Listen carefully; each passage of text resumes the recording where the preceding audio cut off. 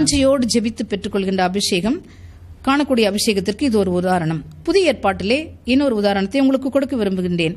திருத்தூதர்கள் பணி 10ஆம் அதிகாரத்திலே கொர்நேலியு என்னும் நூற்றுவ தலைவனை பற்றி நாம் வாசிக்கின்றோம். இந்த கொர்நேலியு ஒரு ரோமையன், புறவினத்தான். அவர் இறைப்பற்றுள்ளவர், கடவுளுக்கு அஞ்சி நடந்தவர், மக்களுக்கு இரக்க செயல்கள் பல புரிந்தவர், இடைவிடாது இறைவனிடம் வேண்டியவர் என்று 10ஆம் அதிகாரம் 1 வசனத்திலே திருத்தூதர்கள் பணியிலே நாம் வாசிக்கின்றோம். இவர் ஆண்டவருடைய உயிர்த்தெழுதலிலே நம்பிக்கை வைத்து விசுவாசத்தோடு இவர் ஜெபித்துக் கொண்டிருந்தவர். இவருடைய ஜெபம், இவருடைய தான தர்மங்கள், இவருடைய பரிசுத்தமான வாழ்க்கைக்கு பலனாக ஒரு வானதூதர் இறங்கி வந்து அவரிடம், நீ போய் யோப்பாவில் தங்கியிருக்கின்ற பேதுருவை அழைத்து வா என்று சொல்லுகிறார் வானதூதர்.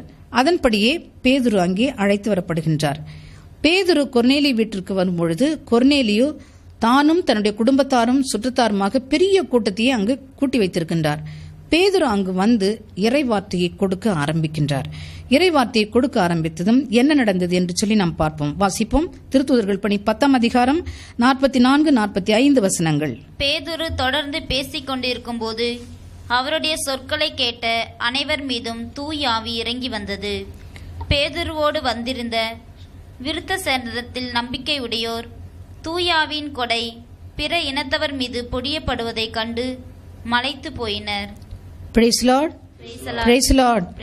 கூடியிருந்தவர்கள் அனைவரும் புறவினத்தார்.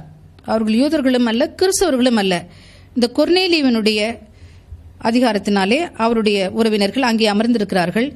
பேதுரு இறைவார்த்தையை போதித்துக் கொண்டே இருக்கும் பொழுது கேட்டுக்கொண்டே இருக்கிறார்கள். என்ன ஆச்சரியம்! ஆவியானவர் அவர்கள் மீது அப்படியே இறங்குகின்றார். அத்தனை பேரும் பரவச பேச்சு பேசி ஆண்டவரை புகழ்கின்றார்கள், அபிஷேகத்தை பெற்றுக் கொள்கின்றார்கள். இறைவார்த்தையை கேட்டுக்கொண்டிருக்க எனக்கு அருமையானவர்களே, இந்த நேரத்தில் கூட அநேகரை ஆவியானவர் அபிஷேகம் செய்யலாம். நீங்கள் பரிசுத்த உள்ளத்தோடு காத்திருக்கிறீர்கள் என்றால், எனக்கும் ஆவியானுடைய அபிஷேகம் வேண்டும் என்று சொல்லி ஒரு எலிசா போல் வாஞ்சையோடு நீங்கள் ஏக்கத்தோடு காத்திருக்கிறீர்கள் என்றால், இறைவார்த்தையை கேட்டுக்கொண்டிருக்கும் பொழுதே உங்கள் மீது இந்த நேரத்திலே அபிஷேகம் இறங்கும். நம்முடைய ஊழியத்திலே அநேக முறை நாம் பார்க்கின்றோம். வசனம் கொடுத்துக்கொண்டே இருக்கும்போது அபிஷேகம் இறங்குவதை, வசனம் போதித்துக் கொண்டிருக்கும் போதே பேய்கள் ஓடுவதை, வசனம் போதித்துக் கொண்டிருக்கும் போதே நோய்கள் குணமாவதை நாங்கள் அநேக முறை அனுபவத்திலே பார்த்திருக்கிறோம். அந்த அனுபவம் இன்றும் நடக்கிறது. பிரியமானவர்களே, நீங்கள் மாத்திரம் விசுவசித்தீர்கள் என்றால், உங்களை ஒப்புக் கொடுப்பீர்கள் என்றால், நிபந்தனையற்ற விதமாக ஆண்டவராகிய இயேசு கிறிஸ்துவை ஆண்டவர் மீட்பெருமாக ஏற்றுக்கொண்டு ஒப்புக் கொடுப்பீர்கள் என்றால், அபிஷேகம் எனக்கு வேண்டும் என்று தாகத்தோடு கேட்பீர்கள் என்றால், இப்பொழுதே அந்த அபிஷேகம் உங்களுக்கு நடக்கும். Price Lord. அல்லேலூயா. அல்லேலூயா.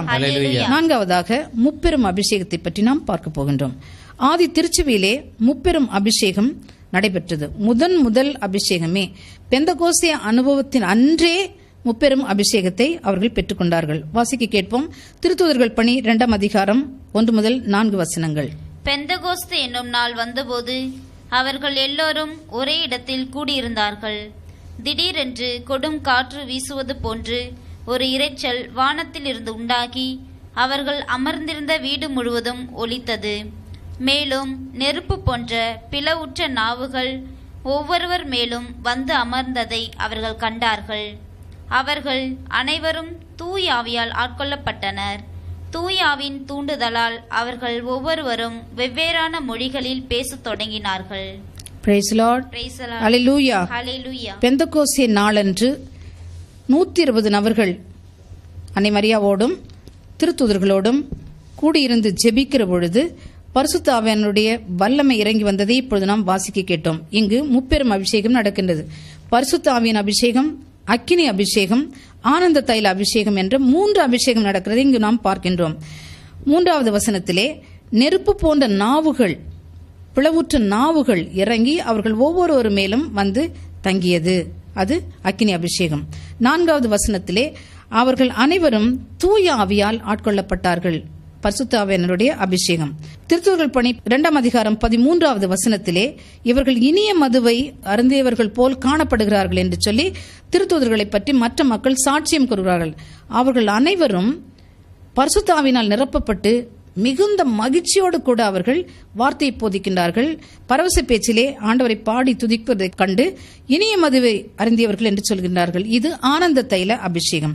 இந்த முப்பெரும் அபிஷேகமும் பெந்தகோஸ்தே நாளன்று நடைபெறுகின்றது. பரிசுத்தாவின் அபிஷேகம், அக்கினி அபிஷேகம், ஆனந்த தைல அபிஷேகம். பிரியமானவர்களே, இதை பெற்றுக்கொண்ட தொடக்க கால திருச்சபையிலே அப்போஸ்தலர்கள் இந்த மகிழ்ச்சினாலே அவர்கள் நிறைந்திருந்தார்கள்.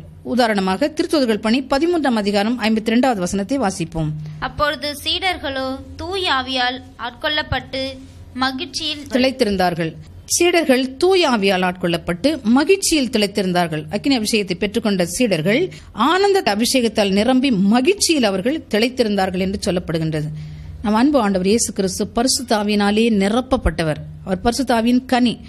அவர் லூக்கா நற்செய்தி 10ஆம் அதிகாரம் 21வது வசனம் இவ்வாறாக சொல்கின்றது. லூக்கா சொல்கின்றார், இயேசு ஆவியில் களிகூர்ந்து தந்தையை போற்றி புகழ்ந்து, தந்தையே விண்ணுக்கும் மண்ணிற்கும் ஆண்டவரே உம்மை போற்றுகிறேன், ஏனெனில் ஞானிகளுக்கும் விவேகளுக்கும் இவற்றை மறைத்து சிறுவருக்கு இவற்றை வெளிப்படுத்தினீர் என்று விண்ணரசின் மறைபொருளை வெளிப்படுத்தியதற்காக தந்தையை அவர் போற்றி புகழும்பொழுது ஆவியிலே களிகூர்ந்து இயேசு ஜெபிக்கிறார் என்றால் அவரும் ஆவியானவருடைய அபிஷேகம் ஆனந்த தைல அபிஷேகத்தால் ஆண்டவர் நிறைந்திருக்கின்றார். அன்பார்ந்தவர்களே, நம்மிலே அநேகர் முப்பெரும் அபிஷேகத்தை பெற்றிருக்கிறோம். பிரியமானவர்களே, இந்த அபிஷேகத்திலே வளர்வதற்கு நாம் ஒவ்வொரு நாளும் ஆண்டவருக்கு சிறப்பான துதி எடுக்க வேண்டும்.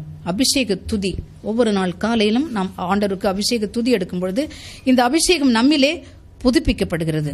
இந்த மாபெரும் மகிழ்ச்சி, இந்த மாபெரும் அபிஷேகம் உங்களிலே இருக்க நீங்கள் ஆவியில் நிரம்பி ஜெபிக்க வேண்டும். அக்கினி அபிஷேகத்தை பெற்றுக்கொள்ள வேண்டும். ஆவியின் வரத்திற்காக எப்பொழுதும் நீங்கள் ஏங்கி இருக்க வேண்டும். இந்த அபிஷேகம், ஆவியின் அபிஷேகம், அக்கினி அபிஷேகம், ஆனந்த தைல அபிஷேகம் நாம் எல்லாருக்கும் உரியது. நம் உரிமையான இந்த அபிஷேகத்திற்காக இப்பொழுது ஜெபித்து பாடுவோம்.